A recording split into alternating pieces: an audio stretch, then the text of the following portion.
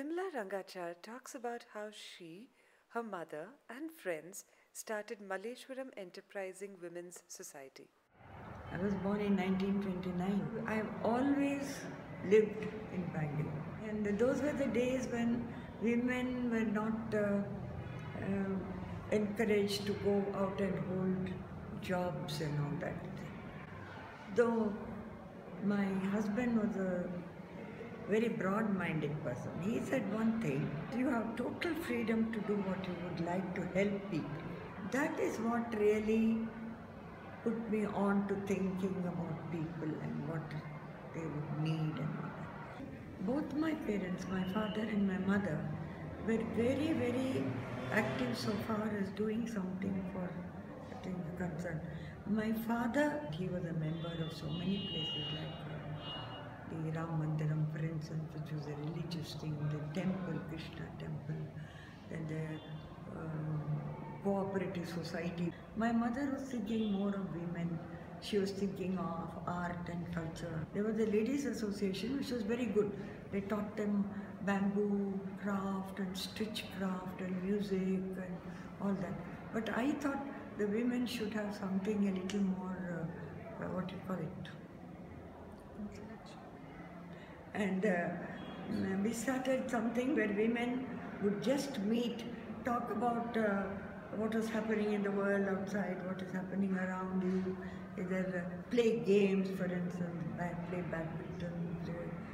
I was then living in a rented house which had a huge compound. So we were able to put up a badminton court and a tennis court, attracted a lot of young just married, just passed out, that sort of crowd, you see. And 6 rooms in the house. So one room I made a little library. So people who had books would give and we would be able to come and read and all the great times, I tell you. This is something I just started maybe because I wanted something to do. Maybe I like people, I wanted them together. And I had a very good friend also who helped me called Shakuntala, who happens to be because she is also not with us now, the daughter of Dr. S. Radhakrishnan, who finally became the President of India. She had a great idea. She said these people have a habit of talking all the time. So it means we are like cats, always mewing. A cat mews. So let's call it mews. We're all ladies. So much of humor in it, and it caught my fancy. So we said, all right. We got a few people. We said, we'll register this. We went to the registrar and we said, mews. But there was a lady registrar. She said, what does this mean? I said, oh, this is cat. She said, no, I can't register it like that. You should tell me what is MEWS. So a lot of things we thought of. Then we came to the thing, it will be Malleshwaram Enterprising Women's Society. So today it is there on 17th Cross Road. And then we thought, social work, all right, this is for our own sort of entertainment. We should do something good. So the idea came that we should start a hostel for working women because that was needed.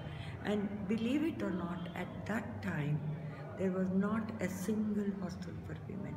Even government did not have a hostel.